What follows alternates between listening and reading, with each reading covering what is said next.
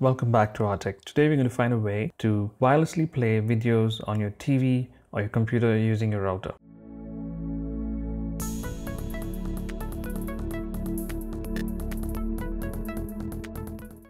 Isn't it going to be cool to play one file which is stored on one hard disk in one location on multiple devices like your computers or your TV or your laptop or your mobile phone from a single source?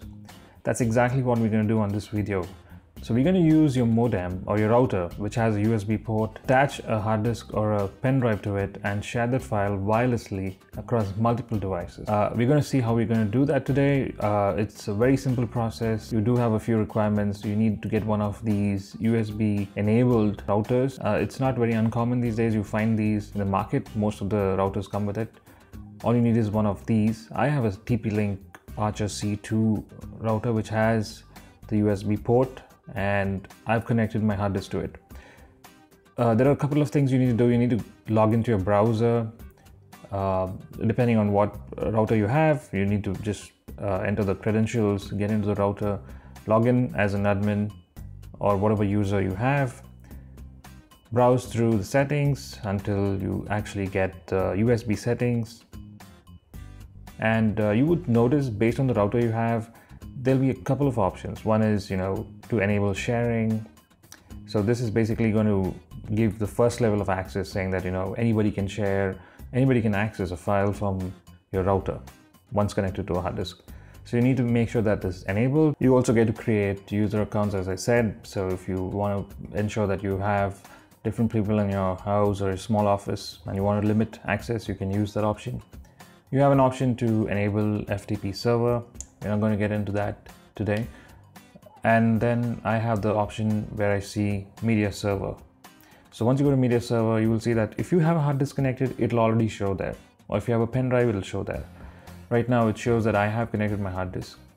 When you click on this edit button, it'll actually let you select the hard disk as a whole, wherein you just share the entire contents of it. Or you have an option to select one separate folder or one particular folder which you want to share. So right now I've left it to share the entire hard disk. You can also give a name for these shares that you're doing. The media share can have a name. The share name I've selected or chosen is 306 movies. So that's what I'm using. And once you do that, you also get to see the files through this particular browser window on your system.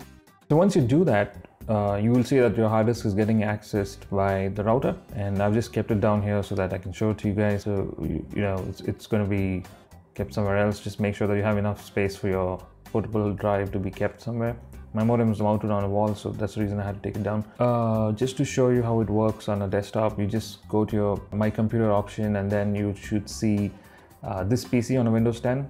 And once you click on this PC, you will be able to see the file straight away. That means the volume is actually being accessed wirelessly. It also shows you the name of the media share. So you can either click on that or on the folder directly. So once you double click, you get access to all the files inside. Okay, getting back to the TV, this is where it gets a little interesting. I have a very basic Android TV. It's not an Android certified TV. It's just a third-party Android TV, has a third-party app store.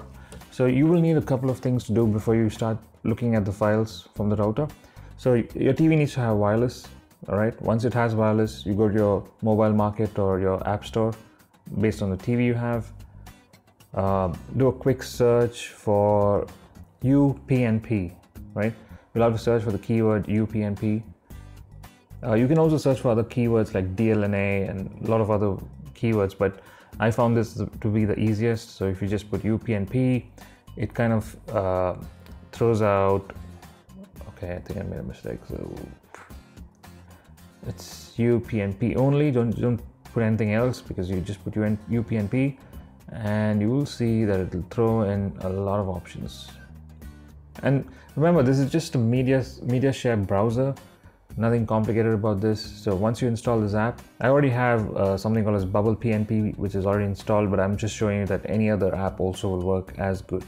So I'm just going to download any one of them which has good ratings. That should do the trick.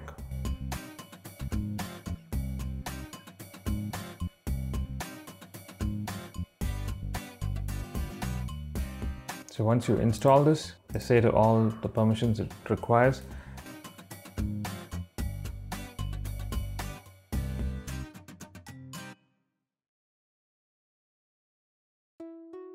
You'll see that when I click on the video option, it's going to throw up, well, it's going to show me that, okay, I think I'll have to click the network button or the DLNA button.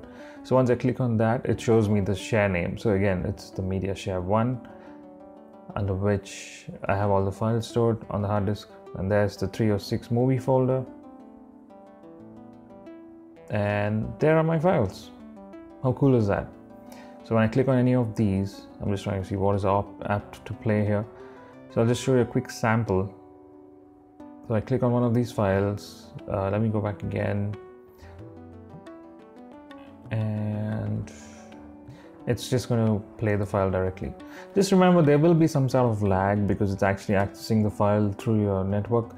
So this is a dual band router, but still, unfortunately, the TV doesn't have dual band, so it's going to access the network through the 2.4 gigahertz channel, which means it's the same channel every other device in your house is actually accessing. So that could lead to some sort of delay. So once you select the player, it's going to start playing the file straight away if everything is all right. And the format depends on what your TV can play. So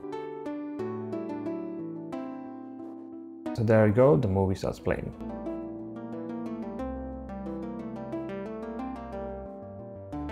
I tried skipping it ahead, but you know, it kind of stopped because of the lag. So let me show you something else. Yep. So if I click on another file, there's no problem at all. And it can play full HD as well. So how cool is that? Playing something wirelessly on your TV, just using your router and a hard disk, anywhere in your house with any device. So that's my short video on this. Thank you so much for watching. Hit the like button or dislike button. Do subscribe, leave your comments down there. Thank you so much, and I'll see you on the next one. Bye.